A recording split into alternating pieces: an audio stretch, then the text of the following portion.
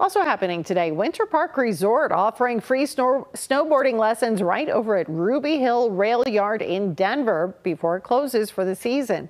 Instructors were on site to help those interested in the fun winter activity. 60 free rentals for boots, bindings, boards, and helmets were also available while they lasted.